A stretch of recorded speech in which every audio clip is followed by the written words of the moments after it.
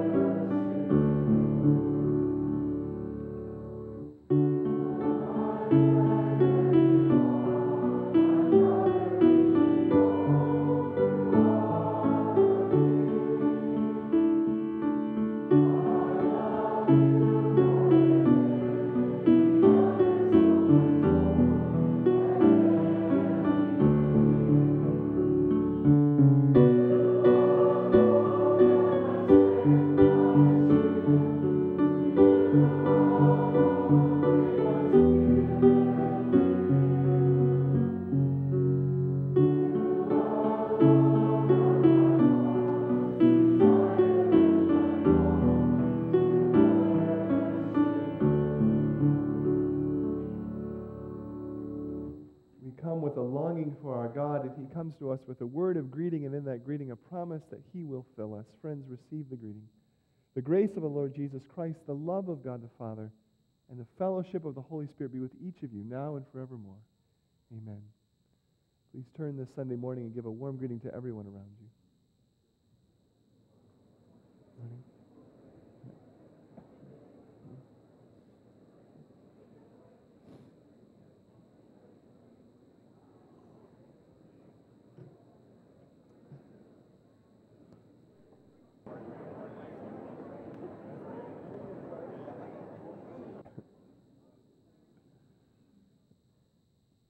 We continue in worship singing a song from the Grace Altar hymnal number 500, How Firm a Foundation. Last week Sunday we saw that because Jesus was forsaken, we will never be. This is our foundation as we worship again. Number 500, stanzas 1 through 3 and 5.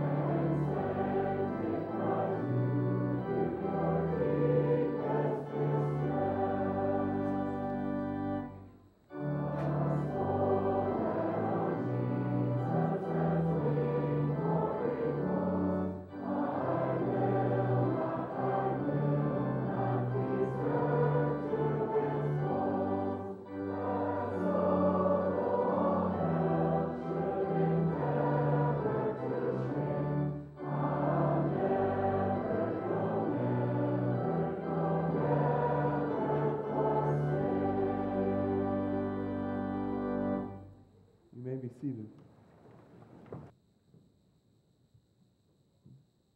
Again, we begin a new week, and we begin with the gift of a time to be honest with God and one another in confession, and a gift to receive in this new day God's forgiveness. This morning, our time of confession will be bracketed and led by the hymn, Savior, Like a Shepherd, Lead Us. That is on Psalter hymnal page, or actually it's in our Psalter hymnals, so we're going to sing it from the screen. We're going to sing the first two stanzas of that song as a lead-in to prayer. Then I'm going to lead in a prayer and give some space for silent prayer as we confess our sins to God. We're then going to sing stanza 3. Going to go from that into hearing God's word for our life responsively in the Psalter hymnal as we read page 1017, the word of God and in the law of God. And then we're going to finish our time singing stanza 4, again, of Savior, Like a Shepherd, Lead Us. Let's do all of this as a prayer.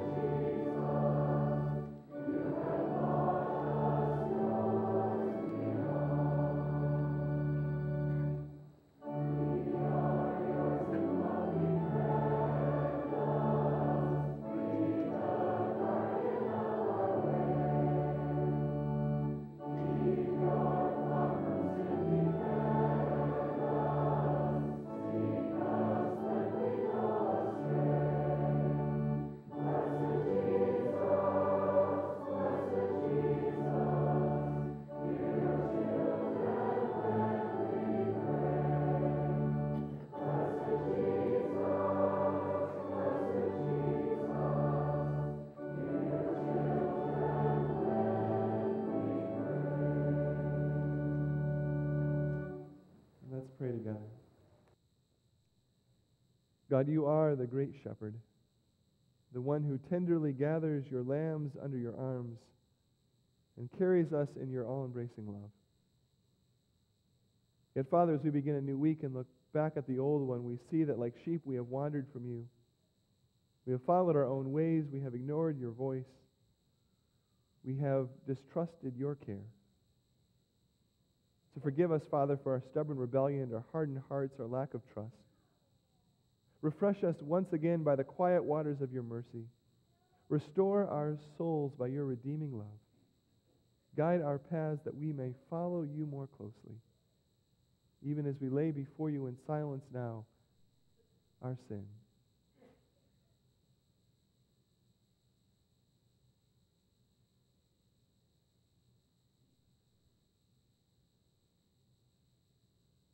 Hear, Lord, these cries of our hearts, and bring forgiveness through Jesus Christ, our good shepherd. Amen.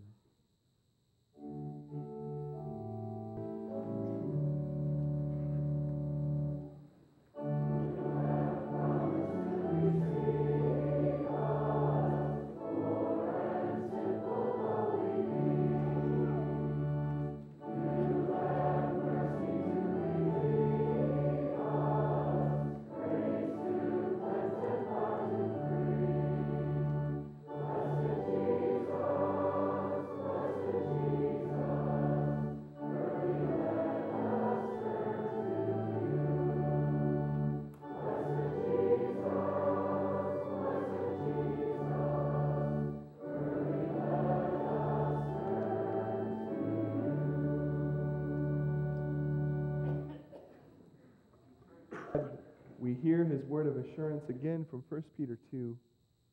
Christ himself bore our sins in his body on the tree, so that we might die to sin and live for righteousness. By his wounds we have been healed. For you, like sheep, are going astray, but now you have returned to the shepherd and overseer of your souls. And with that word of forgiveness from our shepherd, he leads us in new paths of righteousness this morning through the law. Again, let's read these words responsively as a rule for gratitude, page 1017. Hear, O people of God, the law which the Lord speaks in your hearing this day, that you may know his statutes and walk according to his ordinances. Teach us, O Lord, the grace of your law, and give us life by your word. The God who saved us in Jesus Christ gave this law, saying, I am the Lord your God. You shall have no other gods before me. We will worship the Lord our God and serve only him. You should not make for yourself an image of anything to worship it. Living no more in bondage to earthly gods, we will worship the Lord our God in spirit and in truth. You shall not misuse the name of the Lord. We will use the holy name of God with reverence, praising him in everything we do and say. Shall observe the Sabbath by keeping it holy. For in 6 days you shall labor and do all your work. This is the day the Lord has made. Let us rejoice and be glad in it. The first part of the law is this great commandment, that we love the Lord our God with all our heart, with all our mind, and with all our strength. The second part of the law is similar to the first. You shall honor your father and mother, that you may live long in the land the Lord your God is giving you. As children, we will be obedient to our parents in the Lord. As parents, we will correct our children and guide them in the training and instruction of the Lord. We will respect the lawful authorities appointed by God. You shall not murder. We will be kind and compassionate to one another, forgiving each other just as in Christ God forgave us. You shall not commit adultery. We will use our bodies in ways that are holy and honorable and abstain from immorality and impurity. You shall not steal. We will do what we can for our neighbor's good and work faithfully so that we may share with the poor. Should not give false testimony against your neighbor. We will speak the truth with our neighbor in love, Render judgments that are true and make for peace, and not devise in our hearts any evil against anyone. Shall not covet anything that belongs to your neighbor. We will be content, whatever the circumstances, through the strength of Christ within us. Thus we must love our neighbor as ourselves. For the Lord requires of us to do justice, to love kindness, and to walk humbly with our God. Amen. These are the paths that our Good Shepherd leads us on in a new week. Let's sing stanza 4.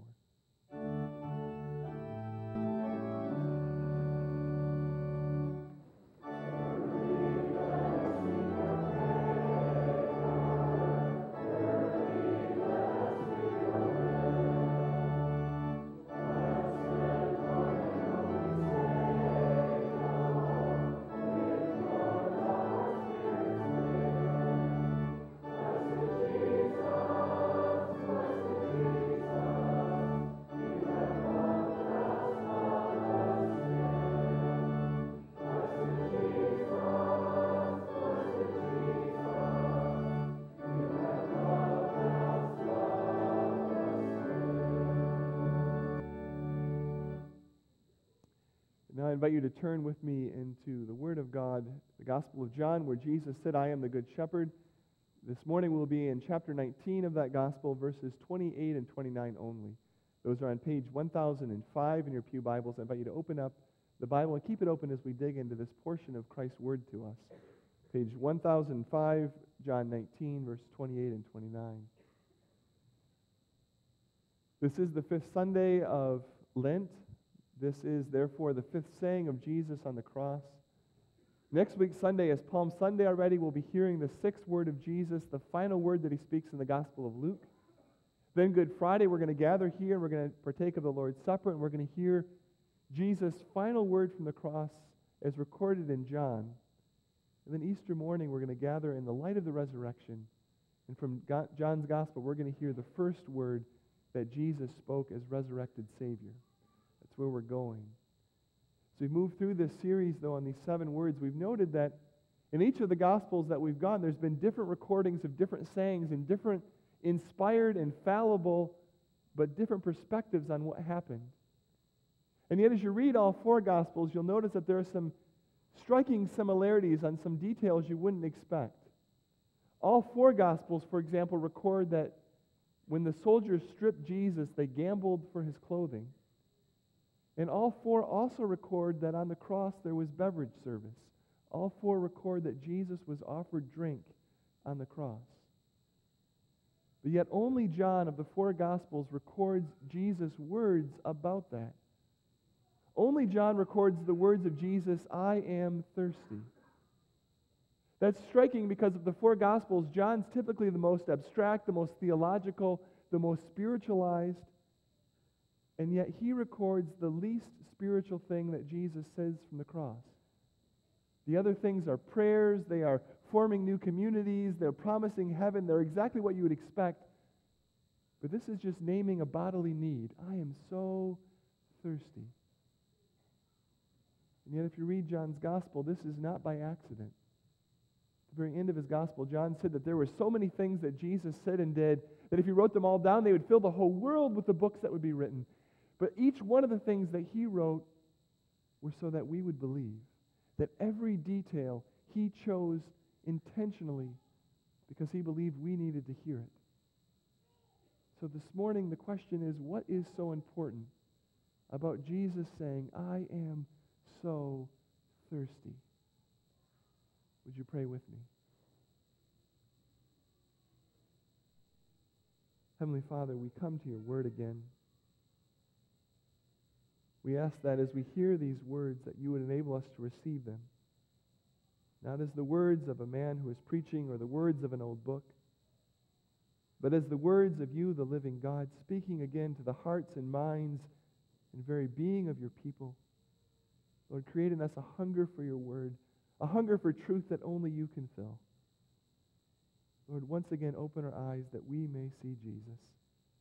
For we ask this in his name. Amen. John 19, verse 28 and 29.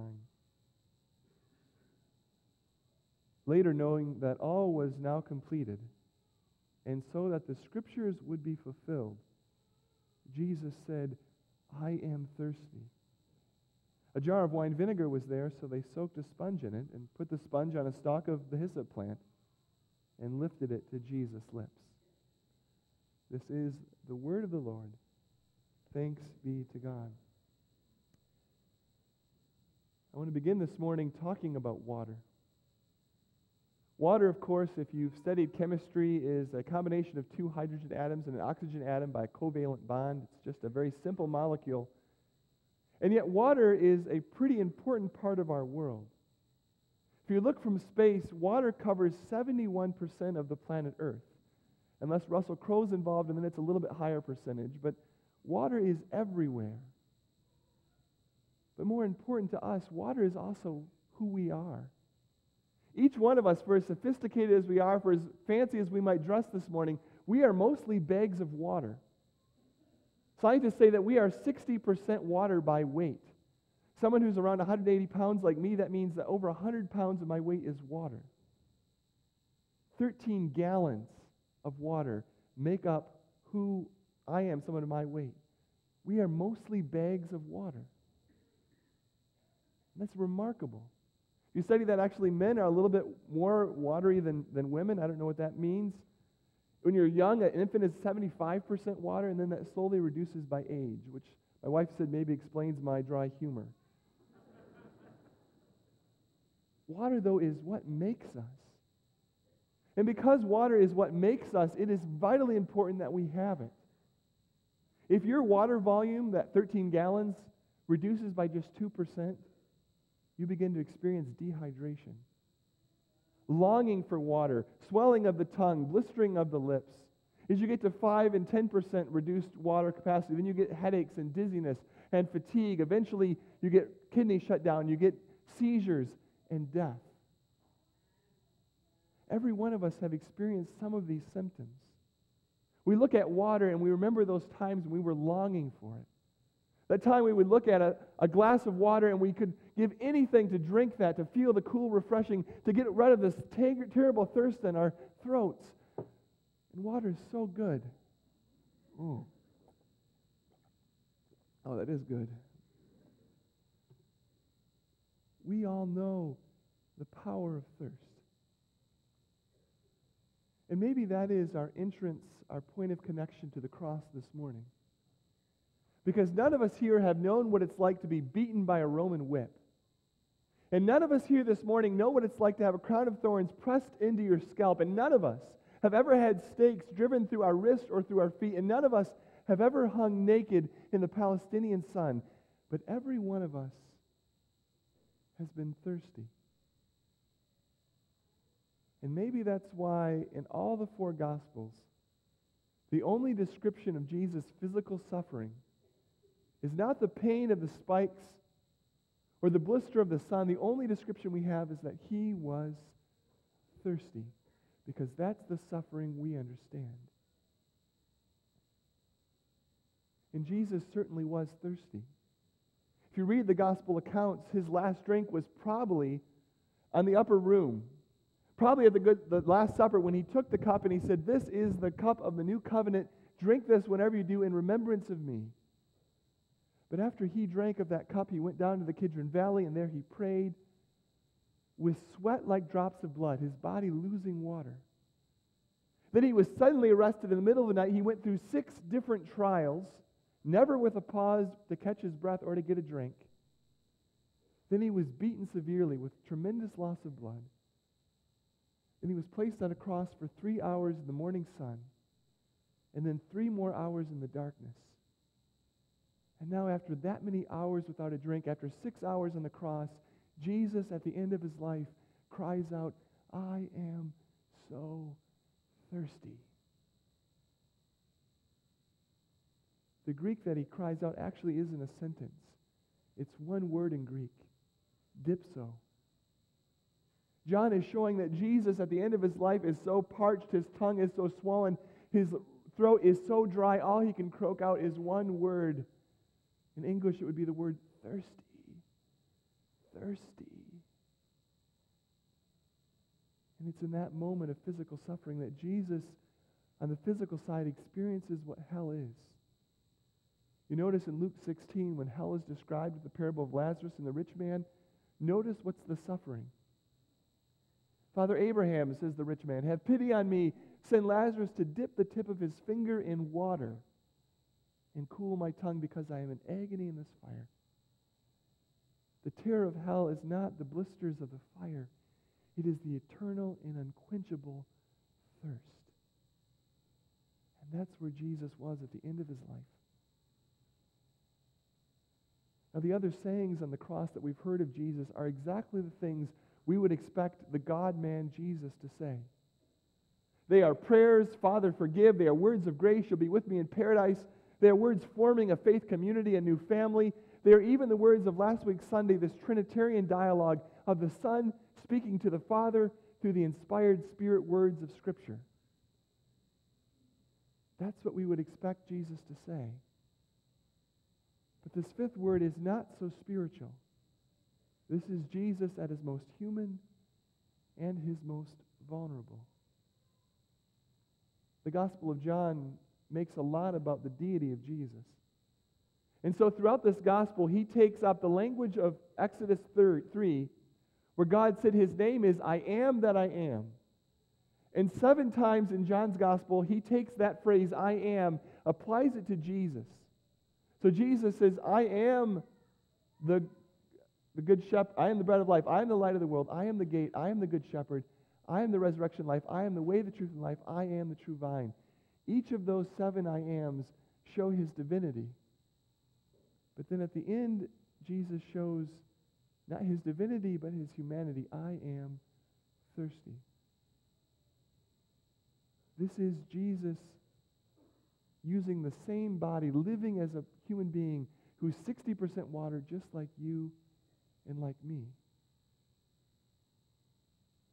The question is, what do we do with that word? What do we do with this humanity of Jesus? Why is John, at the end of his gospel, drawing us back to the very beginning of the gospel? John 1:14, when he said, the Word became flesh and dwelt among us.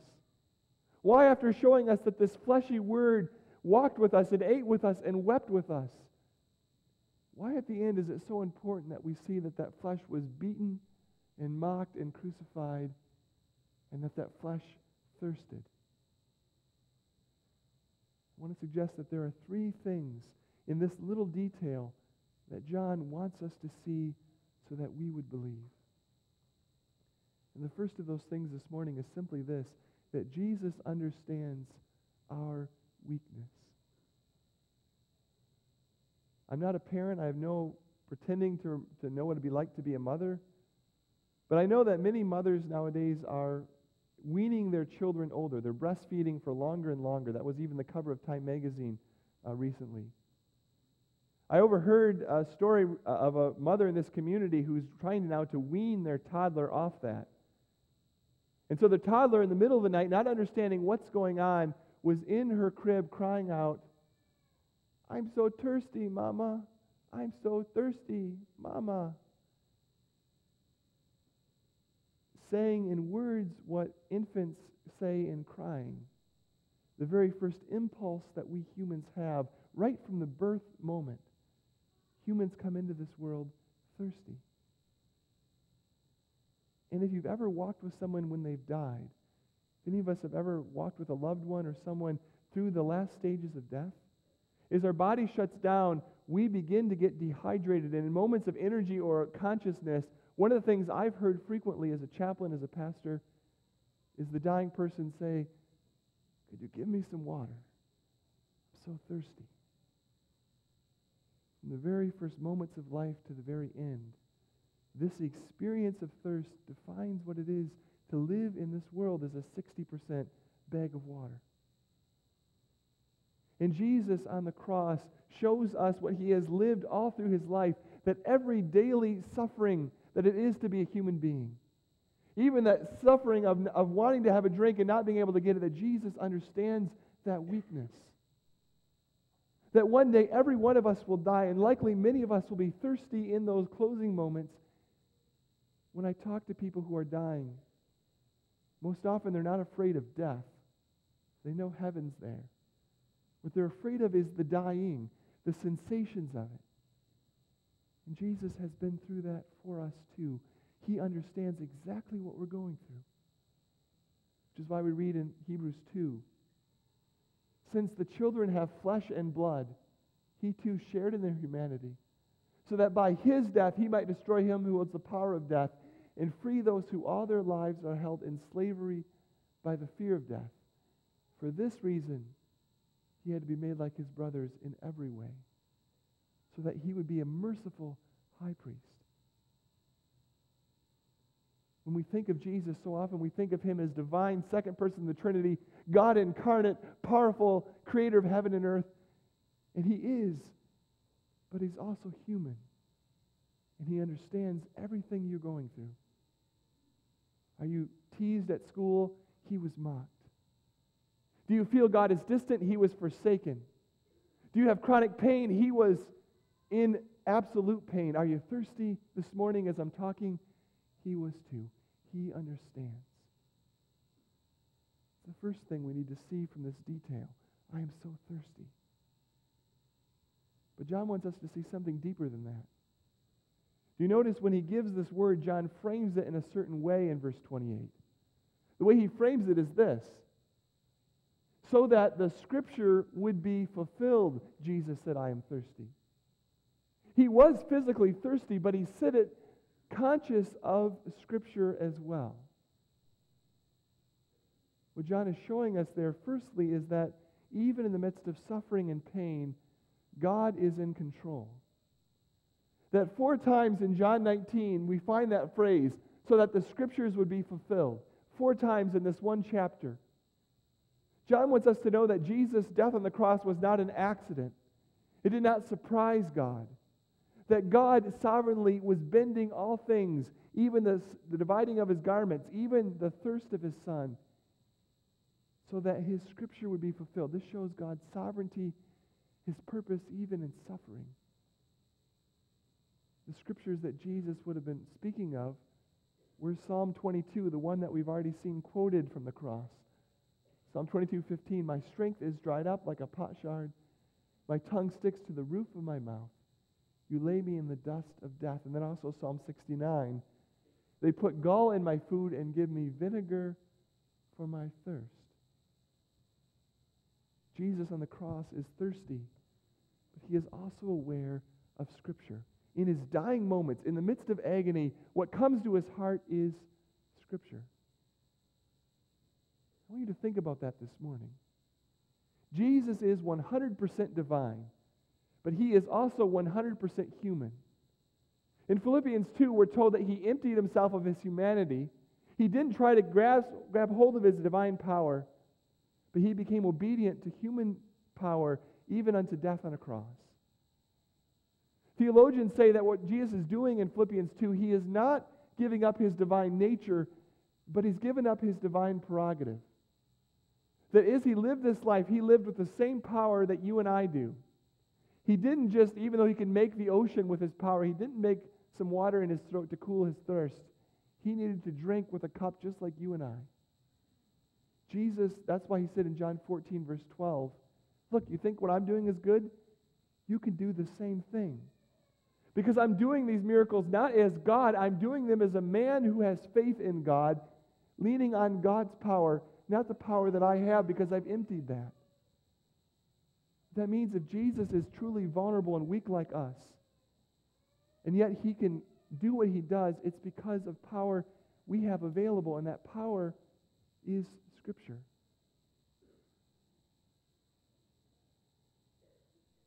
A pastor who was very helpful as I've thought through this, a pastor named Renee, points out with Tim Keller that when we are stressed, when the world crushes in on us, when we are backed into a corner, when everything is pulling us down, what comes out of us in those moments is our deepest and truest self. What comes out of us in moments of terrible stress is who we really are, whether that's anger or bitterness or something else. And on the cross, what we see coming out of Jesus is what has always come out of him, his strength, Scripture. The beginning of his life, when he was 12 years old, Jesus was in the temple, and what was he doing? He was debating with the teachers of the law, and they were amazed at how much this boy understood Scripture. At the beginning of his ministry, when Jesus was tempted, 3 times Satan comes to him with temptation. 3 times Jesus answers, "It is written." He answers with Scripture. When Jesus debated the Pharisees and the teachers of the law, he said, "You are in error because you do not know the power of God or the Scriptures." Again and again, throughout the Gospels, Jesus is quoting Scripture, living Scripture, pointing to Scripture, fulfilling consciously the Scripture. And so it's no surprise on the cross in his worst moment when he is pinned down that what comes out of him is Scripture. The prayer of Psalm 22 last week, and an awareness of Psalm 22 even as he understands his own thirst. So friends, if we realize that Jesus shares our weakness, then we also need to realize the source of his strength, and that is Scripture. And if you want to say, I really like Jesus, I really like the kind of love ethic that he taught, but I don't really like these Scriptures. They're a little old-fashioned, they're a little judgmental, they're a little complex. Give me Jesus and not Scripture. You have maybe a Jesus of your creation, but you don't have the Jesus of the Bible, because that Jesus, when you pinned him to a cross, bled the Scriptures. I read this week evangelical young blogger reacting to the fluff after the World Vision reversal of their policy change on marriage. And she was saying, well, I really love Jesus, but I can't stand the evangelical church and their judgmentalism, all the ways they cling to all these old things. I just want to have Jesus and wash feet. I don't want to deal with this. You don't have Jesus unless you deal with this. Because this is Jesus' source of power. This is what he leans on. This is what sustained him in life and in death. So Jesus understands our weakness. Jesus points us to the source of his strength. And then in closing, one final thing. There's deep irony in John's gospel at the end because Jesus has throughout his life spoken of thirst. We're going to look next week, Sunday evening, at John chapter 4 in our sermon. But John records Jesus speaking to the woman at the well, and what he says to her is this: everyone who drinks the water will be thirsty again, but whoever drinks the water I give him will never thirst. It will be a spring of water welling up to eternal life. Jesus promised that if you live with him, you won't thirst. John 7 says a similar thing. On the last and greatest day of the feast, Jesus stood and said in a loud voice, if anyone is thirsty, let him come to me and drink. Whoever believes in me, as the Scripture has said, streams of living water will flow from within him. So Jesus, throughout his ministry on different occasions, says, I am the source of water. I am the living water. If you are in me, you will never thirst again. Water will come from me to you. And yet, ironically, at the end, John's the one who records that this giver of water is thirsty. What is going on? Well, John recorded another detail that's not in any of the other Gospels. In Matthew and in Mark, when they give Jesus the drink, they say they put it on a branch. But John, verse 29, names what kind of plant that branch was. A jar of wine vinegar was there, so they soaked it in a sponge and put the sponge on a stalk of, John adds, hyssop plant, and lifted it to Jesus' lips. Now, if every detail John wrote was for a purpose, why did he name the species of branch that was used? John did that because he knew Scripture. And he knew what was written in Exodus chapter 12, verse 22. Slaughter the Passover lamb, take a branch of hyssop, dip it in the blood of the basin, and put some blood on the top and on both sides of the doorframe. And standing under the cross, in the cry of thirst, with that hyssop branch, John saw what Jesus had been talking about throughout his life. That at Passover, the Passover lamb had to die so that the people of God could live. And in that moment under the cross, John realized that Jesus had to thirst so that we could be filled with the living water. That the only way that we could have streams of water and never thirst again was because Jesus thirsted. He experienced that hell for us. In the words of Fleming Rutledge, this is the profound thing that was happening.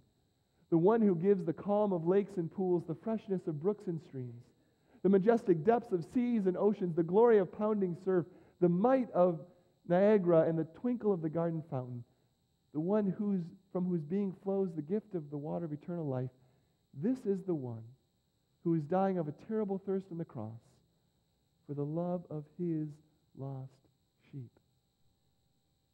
That's why John includes the detail. So what's this all mean for us? What do we do with the fact that Jesus was thirsty, therefore showing us he understands, pointing us to the source of his strength, and reminding us of how he is our living water? What's that mean for us? Two things. First, it means that this morning Jesus is inviting all of us to come and to receive his gift. Jesus was thirsty, friends, so that none of us have to leave this place with that thirst. Jesus is pointing us back to Isaiah 55, verse 1. Come, all of you who are thirsty, come to the waters, you who have no money, come buy and eat. By the free grace of what he did on the cross, we can leave this place with that thirst for purpose and meaning and fellowship, filled in the one who is the only one who can fill us. Jesus points ahead also to Revelation 22. The Spirit and the bride say, come, and let him who hears come. Whoever is thirsty, let them come. And whoever wishes, let them take of the free gift of the water of life. If you have never trusted this Jesus, but you feel in the weakness and in the pain and the suffering of life a thirst for something more, for someone more, this is a morning where Jesus says, come and drink. You don't need to thirst. I've done that for you. The second thing this means, though, if we have already done that, if we have experienced Jesus and his filling of life-giving water in our soul, then what do? Jesus invites us to share that gift with others. You know, there was someone in John's gospel, someone who stood under the cross, we don't know who heard Jesus say that one word in Greek, dipso, thirsty. And one person had the privilege of finding a jar of wine vinegar and dipping a sponge and putting it on the stalk of hyssop and giving it to Jesus, and someone for the rest of their life could say, I gave Jesus a drink of water. At the end of his life, when he was thirsty, I was the one who got to give him something to drink. Maybe we wish we could do that too. Maybe we wish we would be able to say that we gave Jesus something to drink. But of course we can. Matthew 25, Jesus says this, for I was hungry and you gave me something to eat. I was thirsty and you gave me something to drink. Whatever you do for one of the least of these, you do for me. Friends, if you have life-giving water flowing within you, it can't stay in you. It has to flow out through you. It has to flow out to a world that's still thirsty, that still needs to hear that call of God. Come to the water. You who have no money, receive the gift, the gracious gift of the water of life. Did you know that Mother Teresa's life verse was John 19, verse 28? Her life verse was this phrase of Jesus, this fifth saying of the cross, I am thirsty. And so wherever her sisters of charity went in the world, when they built houses to help feed the poor, and every one of those, the one thing that's common throughout all of the world is every one of them has a crucifix of Jesus with the verse from John 19:28, I thirst. Because in giving a cup of cold water to the poor and the hurting and the marginalized, we are, by grace, giving water to Christ himself. So friends, go into this week as bearers of living water, as God flows his love through you to others. Would you pray with me?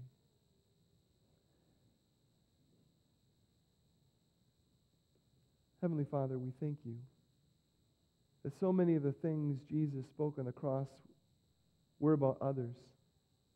that his first word from the cross was that you would forgive the very ones who were hurting him. That his second word was a promise of grace to a fellow thief. That his next word was a forming of this fellowship that we call the church. And yet, Lord, we thank you in this fifth word. This one example of Jesus referring to his own weakness and need and vulnerability. Yet we thank you that in this detail we catch a glimpse of your great love for us. Heavenly Father, we pray that any of us who are thirsty this morning, who have never known you, that this would be the morning when we drink deeply of the cup of your grace. When you move us to heed that invitation to come, all who are thirsty, come to the water. Heavenly Father, those of us who by grace have drunken deeply of this living water, we pray that in this week you would move us to give this water to others. That you would quench the thirst of this world through the grace and mercy that you give to your church. Father, we pray this in Jesus' name, and all God's people say, amen. Our song of response is an old hymn of the church that speaks of this suffering of our Savior on our behalf. Ah, Holy Jesus. We'll sing stanzas 1 through 3. Would you please stand?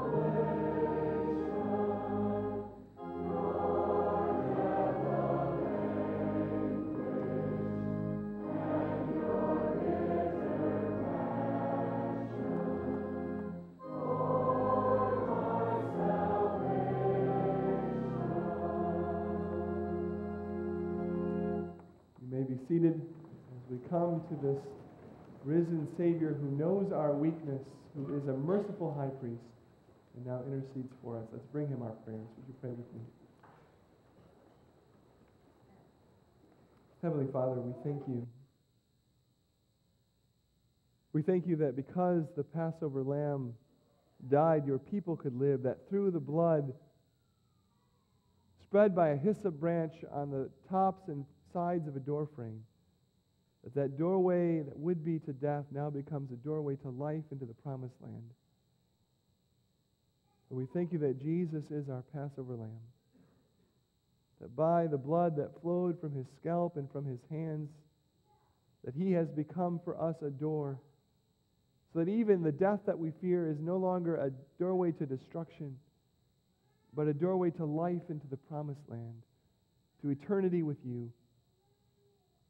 Lord, we thank you that one of your descriptions of heaven is that in that place there will be no more thirst.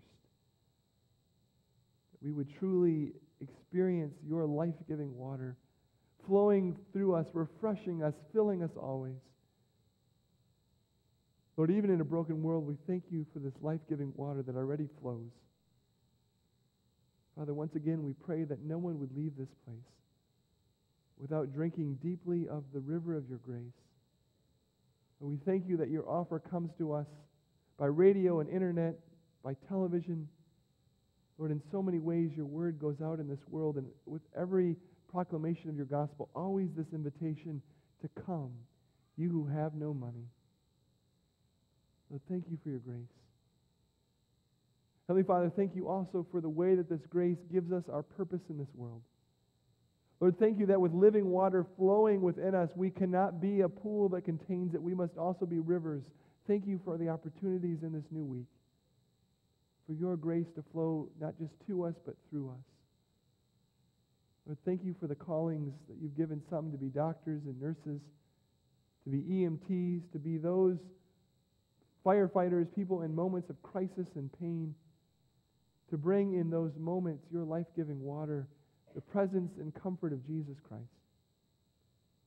Lord, we thank you for those of us called to broad kingdom service in business and in agriculture, in teaching, in raising children, in all the different walks of life, that in every one of these ways you provide opportunities to give a cup of cold water to the least of these.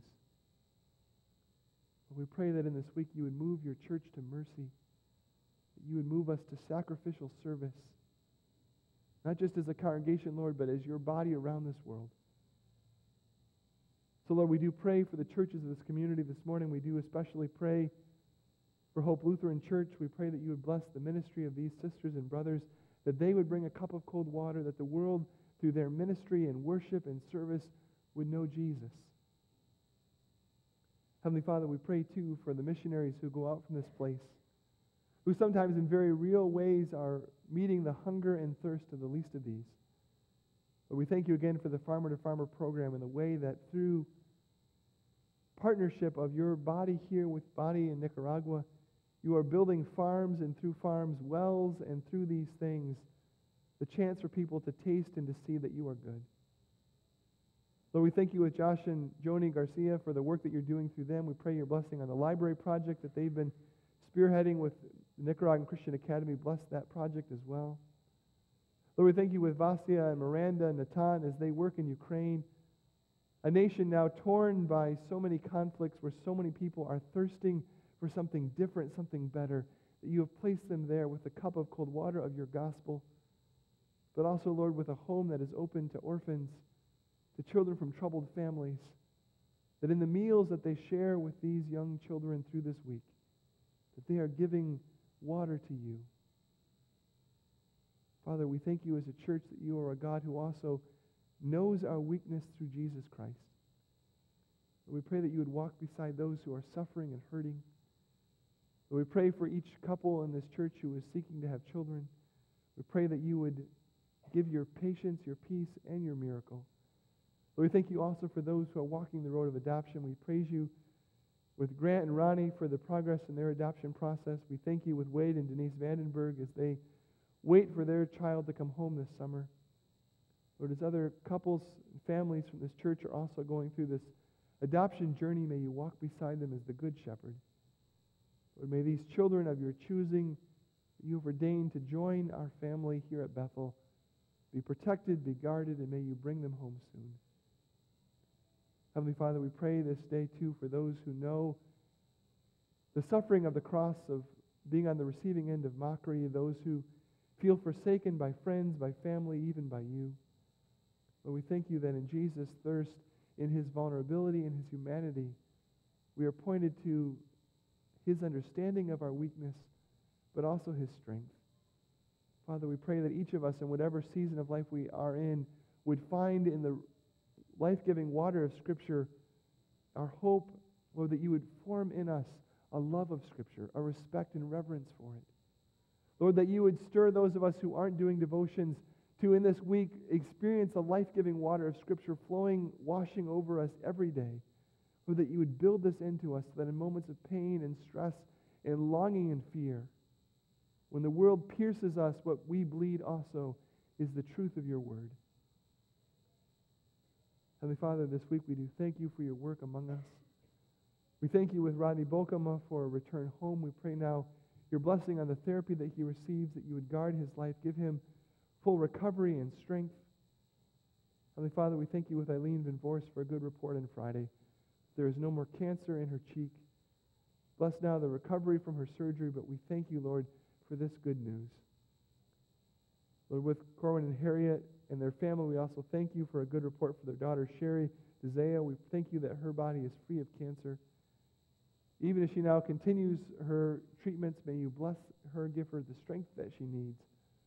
But Lord, in these moments of your faithfulness, may we give you praise. We thank you also with Garrett and Cynthia Cried for a good surgery and now encouraging results for their granddaughter, Amanda. We pray that as she is restored to her home early next week, that you would watch over her recovery. But we just thank you that in each of these situations we have experienced you hearing our prayer, being our healer. And in that hope, Lord, we continue to lift up Ed Zomerman to you. We pray that you would shepherd him through the remainder of this cycle of radiation treatments. May you remove cancer from his body. We pray already for a good report, Lord, when the next PET scan is held.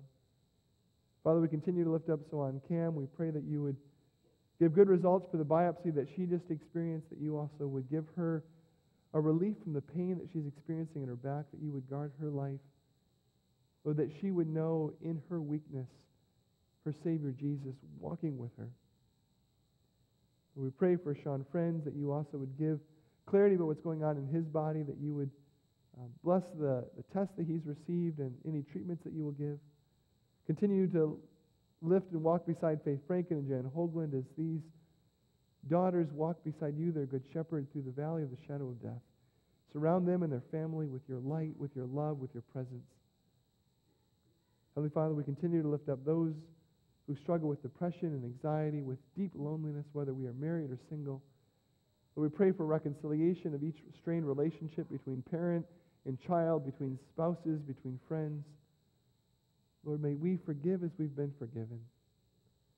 Heavenly Father, we do pray that as we give you our gifts and our offerings, as you use them in this community and in this broken world, we pray that you would give a cup of cold water through your church.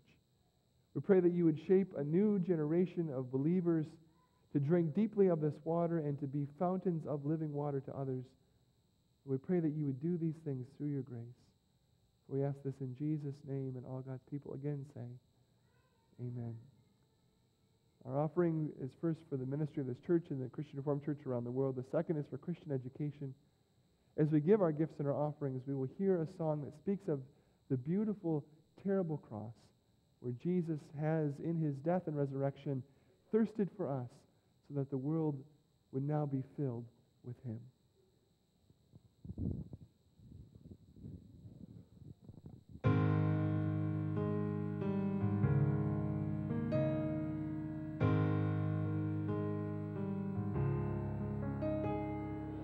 There is a beautiful, terrible cross where though you committed no sin, Savior, you suffered the most wicked fate on the cruelest creation of man.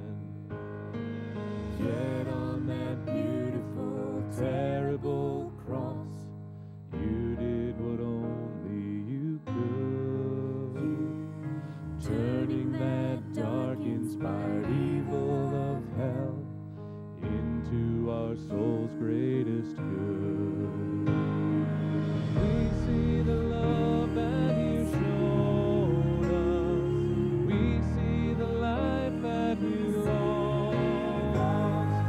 We bow in wonder and praise you for the beautiful, terrible cross.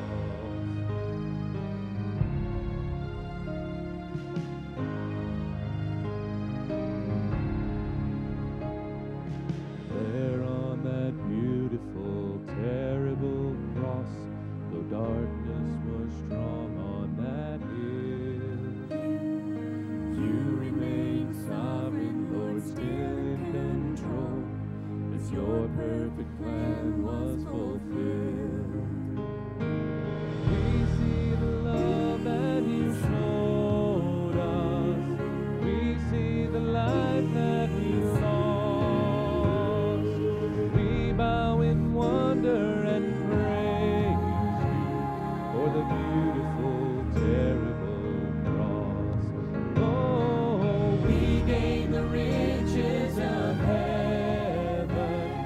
Jesus, you paid the horrible cost. We stand forgiven and praise you for the beautiful, terrible cross. For the beautiful, terrible cross.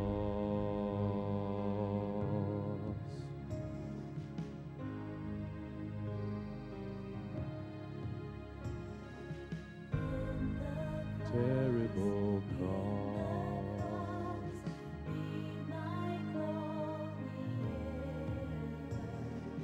Till my soul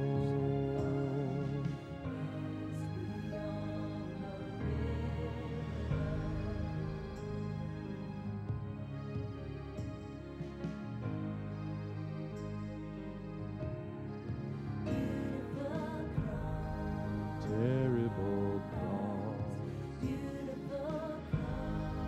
terrible cross.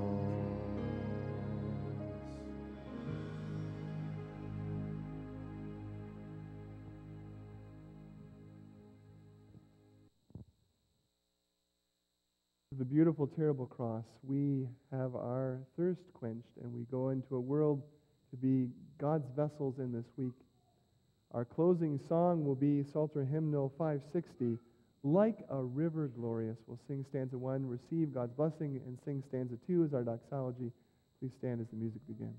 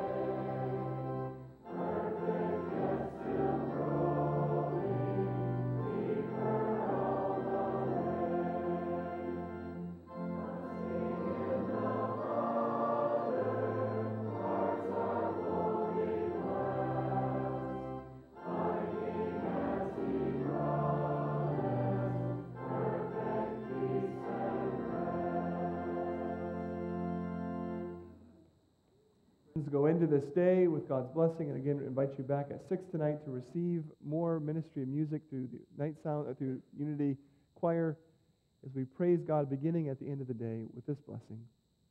The Lord bless you and keep you. The Lord make his face shine upon you and be gracious to you. The Lord turn his face toward you and give you his peace and be your source of eternal water. In Jesus' name, amen.